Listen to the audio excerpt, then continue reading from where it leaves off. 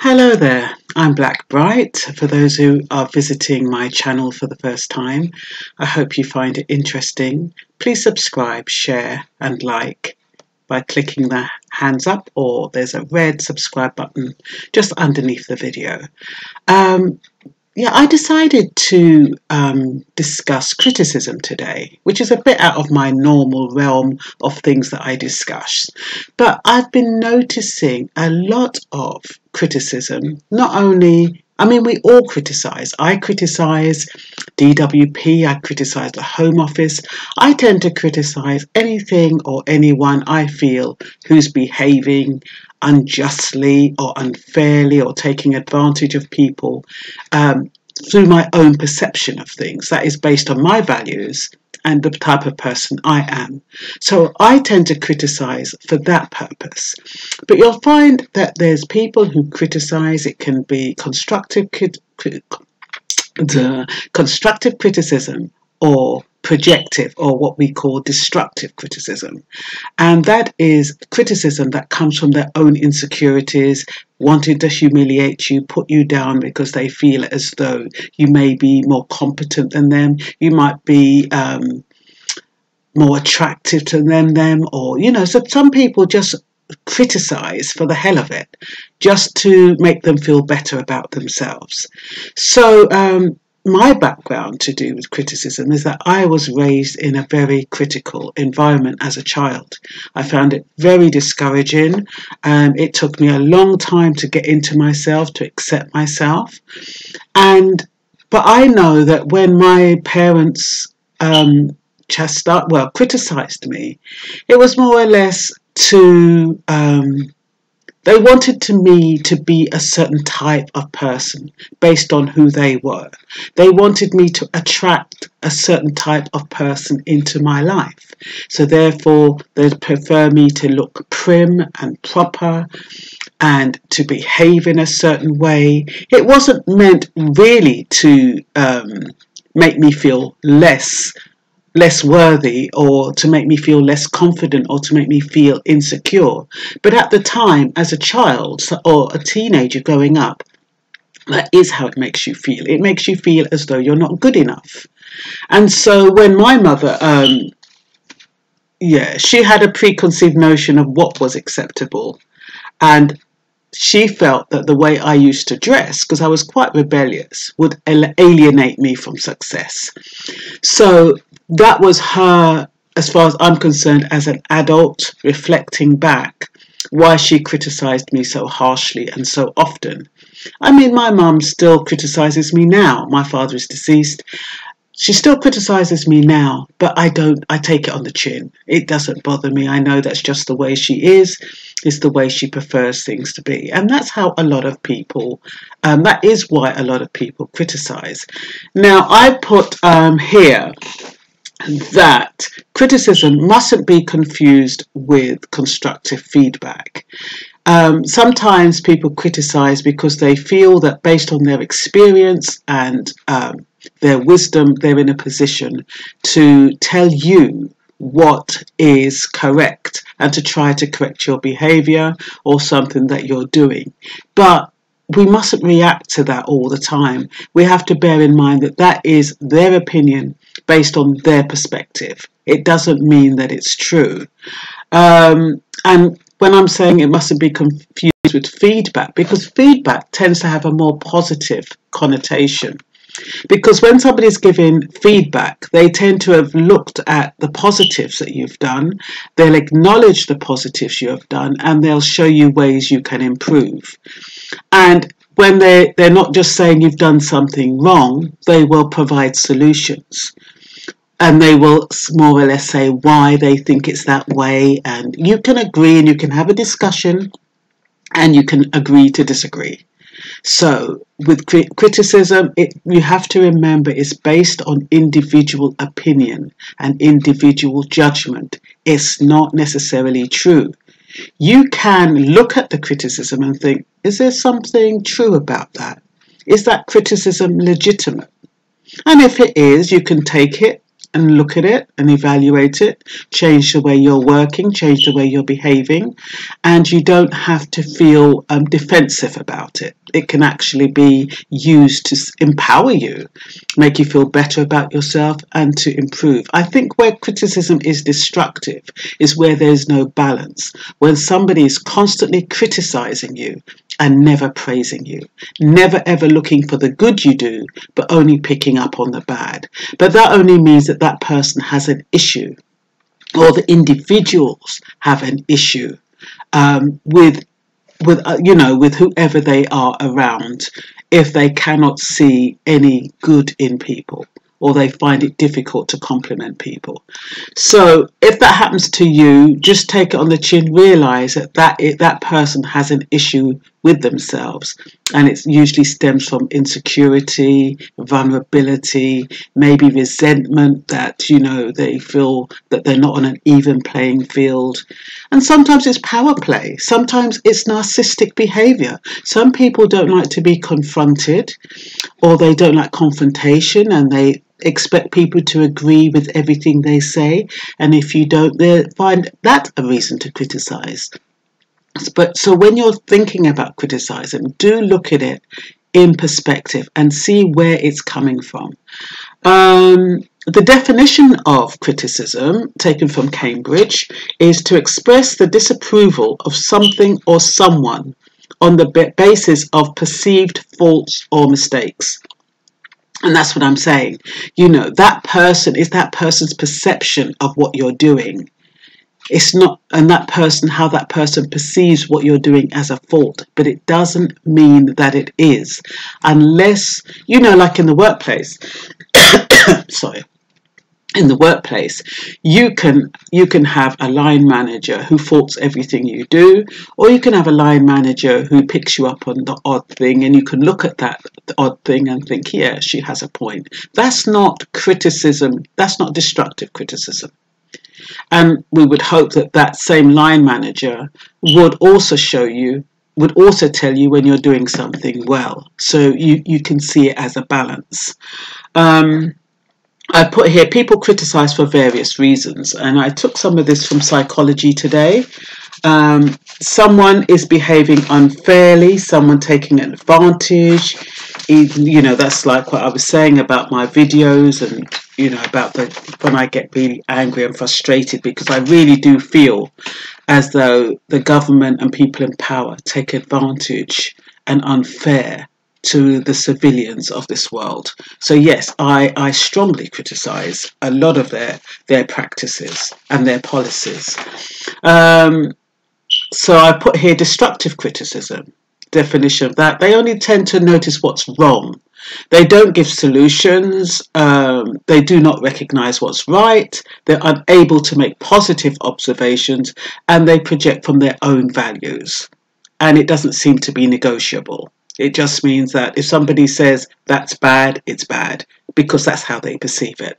Constructive criticism, on the other hand, observes, offers solutions, or suggestions on how to correct. Criticism is generally a negative opinion. It rarely comes over as a suggestion, but it comes over as a fact. And that's why people react to it. I mean, it's very hard not to become defensive. Nobody likes to be criticised, but none of us are perfect. So it's a life experience, a part of life to be criticised. So we have to build up some kind of resilience against it so it doesn't affect us. So we have to analyse whether or not the criticism is justified. We have to look at the person who's giving the criticism to see whether or not it's coming from a genuine place. And there are other things that you need to do that I'll suggest later. I did put this: we all need to learn from criticism, whether we like it, what we hear or not. The key is not being affected by it or react to it. It is the critic's opinion, and it does not mean that they are right. Challenging criticism. You can challenge criticism depending on how it makes you feel. If it makes you feel worthless, angry, incompetent, insecure, unworthy, defensive, then you can challenge it and you can explain why it's making you feel that way. Like I said, people who've had a history of being criticised might be a bit more sensitive to criticism than other people who have not been criticised. So it is about understanding the background of that person. Sometimes you can't go into everybody's lives and say, try to find out what kind of background they have and whether or not to be sensitive and whether or not you need to be compassionate. But the key is that always deliver your messages with kindness and sincerity and love.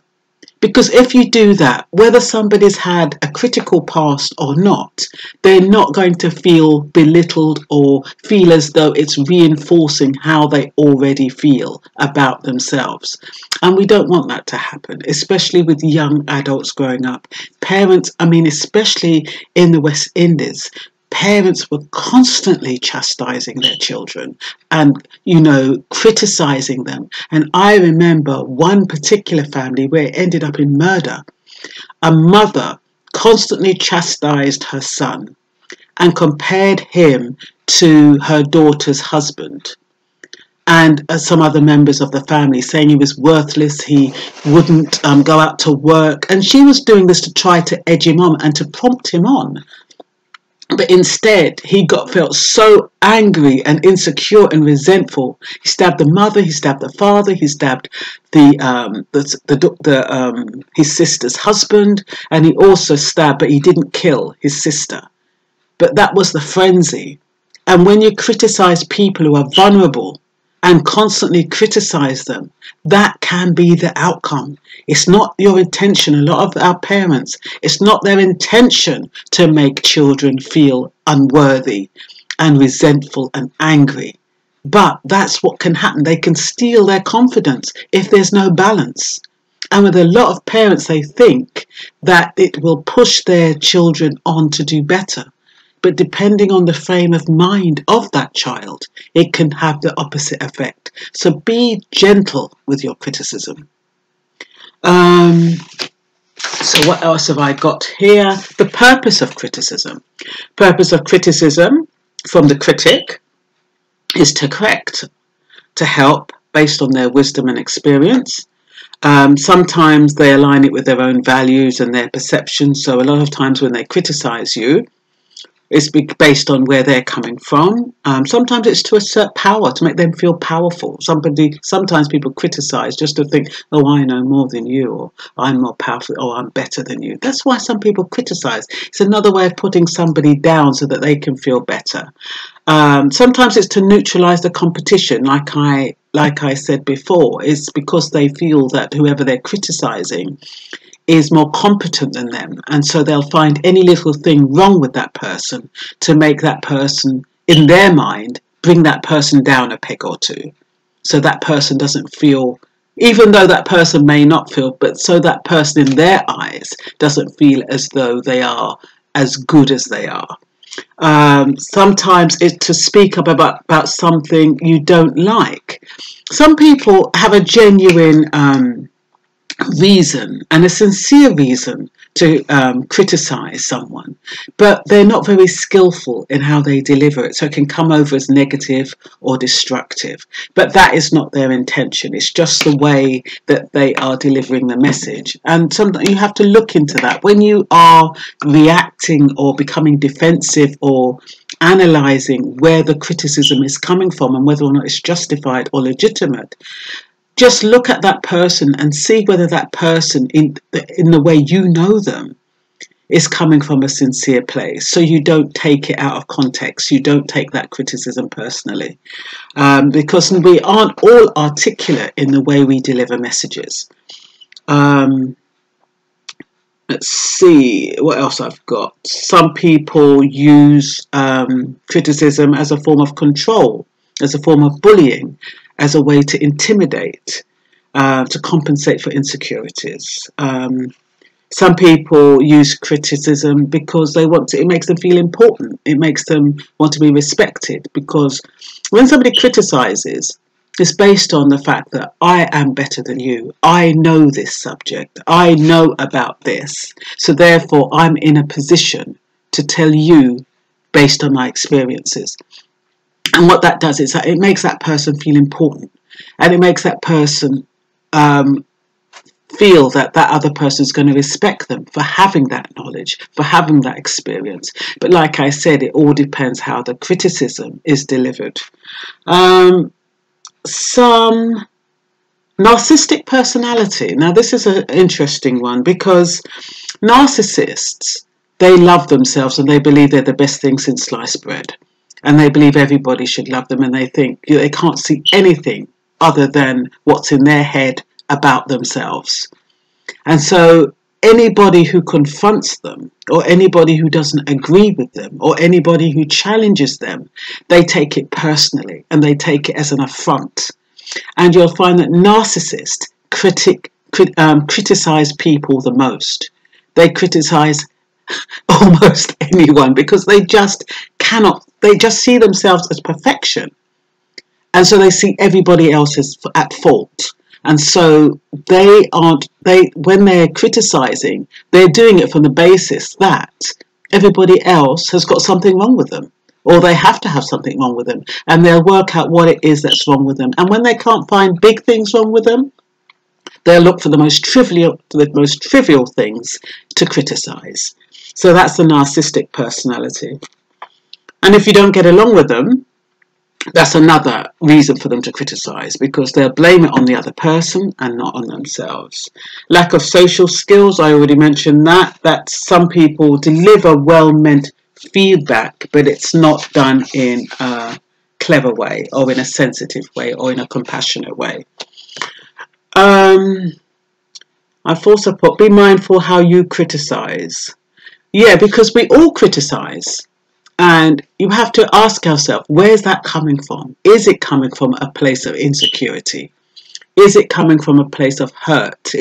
Are we covering up something while we're criticizing? Like I said, I've given a lot of examples before, so I won't repeat them. But we have to question when we criticize somebody about the way they look, what they like.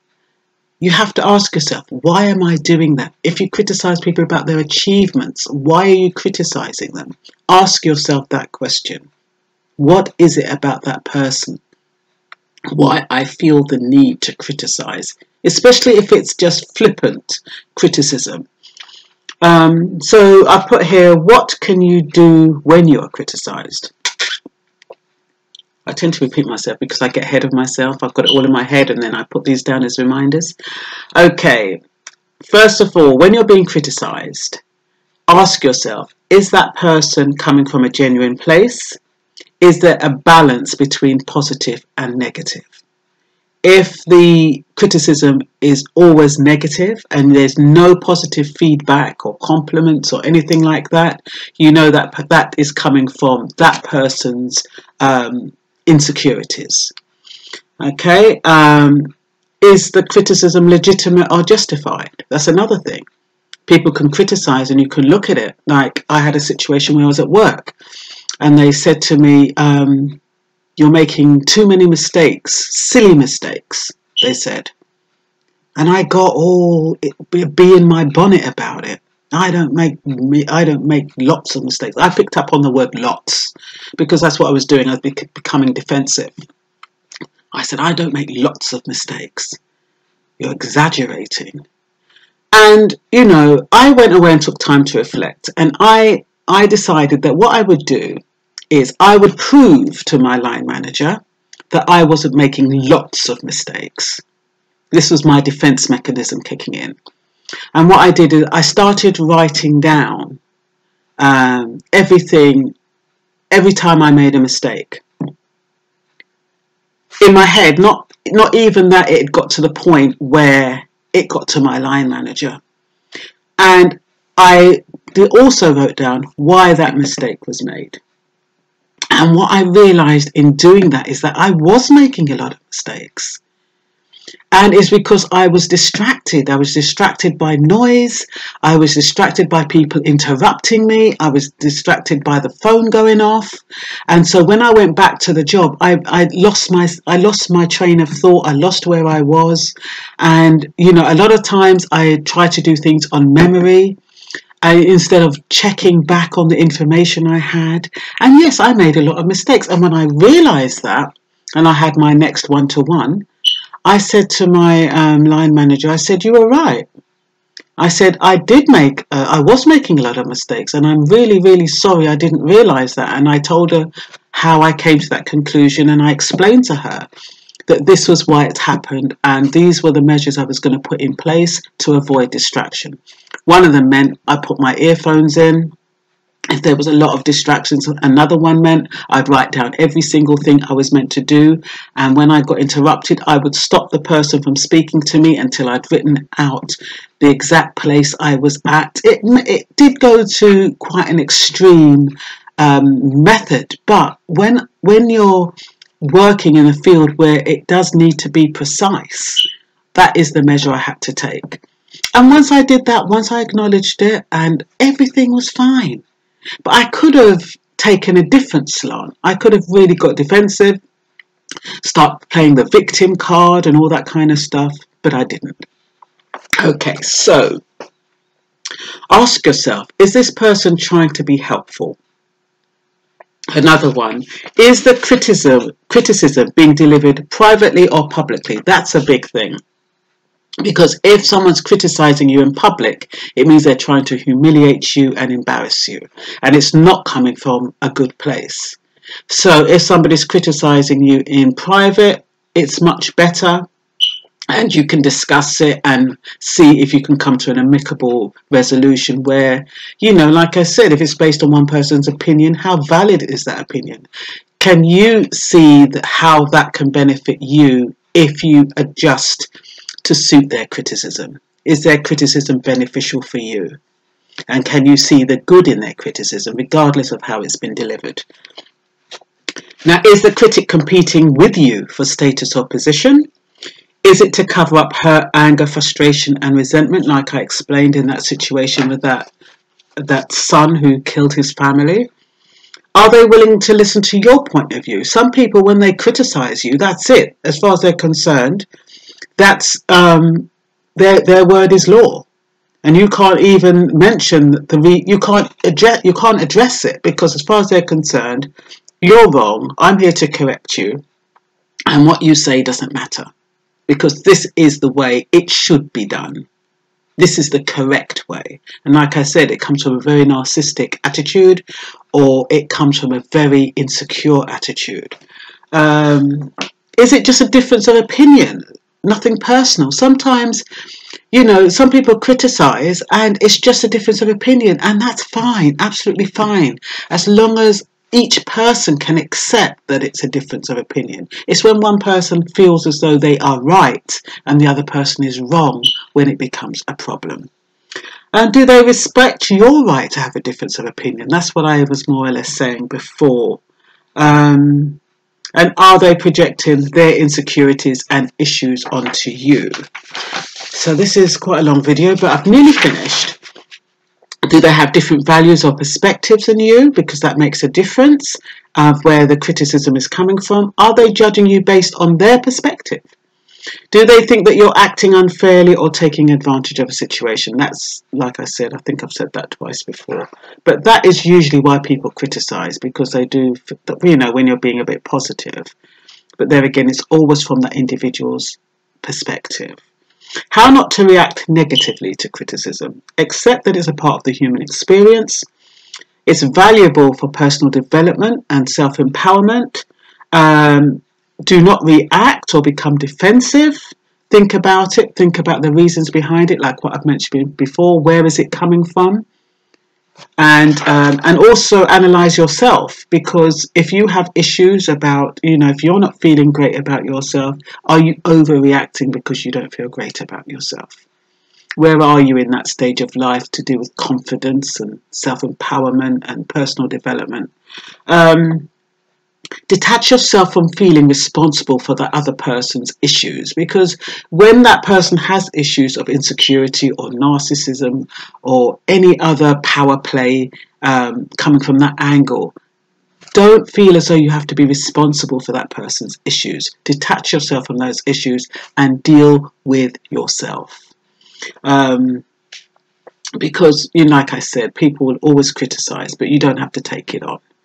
And be compassionate and gentle to yourself, and be patient with yourself and the critic. Because, in a nutshell, when you're kind and gentle to yourself, you're not going to do anything to harm yourself, and you're not going to take on a bulldoze of criticism.